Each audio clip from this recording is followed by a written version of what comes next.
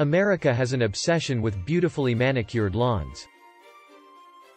Some believe we should grow food, not lawns, or start an urban garden. We spend a lot of time and money on lawn care and get almost nothing in return. Yes, a beautiful lawn can be a source of pride and will garner brownie points with the neighbors. Does spending all of that time and money serve you and your community?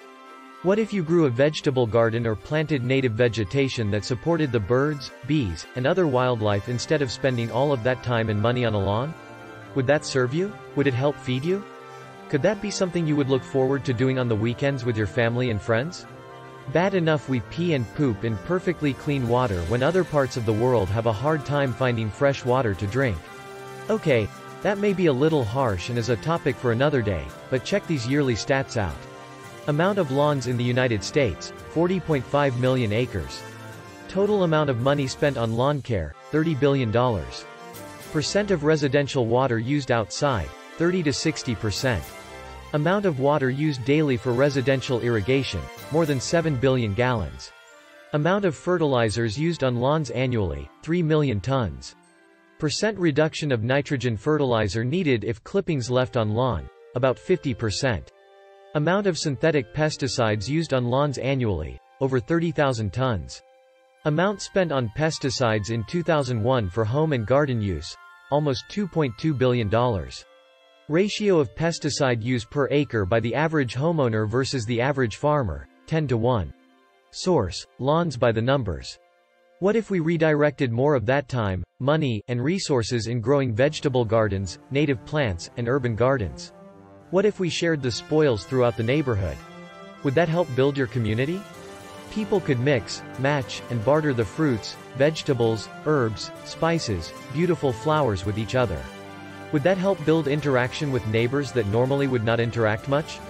Better uses for our drinking water. Grow food, not lawns. For me, I would find more joy in watering a vegetable garden than a lawn. I would find more joy in fighting weeds in an urban garden than weeds in the decorative shrubbery. It would not feel like a waste of water to me because I would know I am growing healthy food for me, my family, and possibly the community. No one could possibly eat all the tomatoes most people grow. If done correctly, there would be precious fruits and vegetables in many more places around town. There will be more healthy foods for many more tables. Neighborhoods that are food deserts and homes that find the cost of fresh vegetables out of reach will have more access to them. This could all begin by just making better use of the space now used to grow lawns. I am not saying get rid of all lawns. I am saying get rid of some of your lawn to support the environment and local, affordable food. Repurposing some of your lawn will support biodiversity and better health as you grow an organic garden. Growing vegetables and wildflowers will help to make your lawn lush and beautiful, and you will save the money and time you spend to add value to your life by doing things you actually like doing. Harvest the vegetables throughout the year, cut fresh flowers for your home, and know in your heart you are supporting the environment, community, bee health, waterway health, and your own health. There are many great lessons to teach young ones in this process, and as you spend time with good friends and family creating wonderful memories. They will learn how to do good for the health of the environment, community, and the people they love as they learn to grow food, not lawns. Are lawns bad?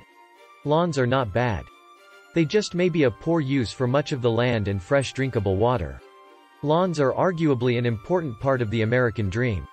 The nice house and white picket fence are usually thought to be surrounded by a beautifully manicured luscious green lawn.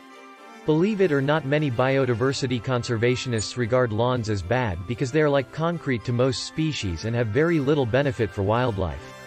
Most would prefer to have lawns than the actual concrete in their neighborhoods. Urban gardens would be a good use of that space.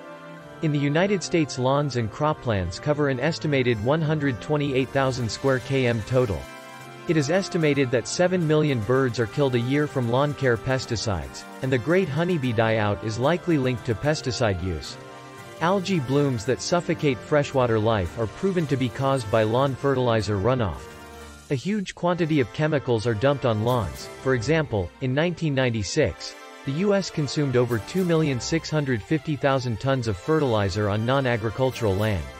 This usage has accumulated to suffocate urban landscapes and contribute to a decrease in native plants, animal studies show. The daily use of freshwater for lawns and landscaping is enormous and yields few rewards. Nationwide, Landscape irrigation is estimated to account for nearly 1/3 of all residential water use, totaling nearly 9 billion gallons per day. A lot of that fresh water could be used to grow fresh fruits, vegetables, herbs, native plants, and flowers on space reclaimed from lawns.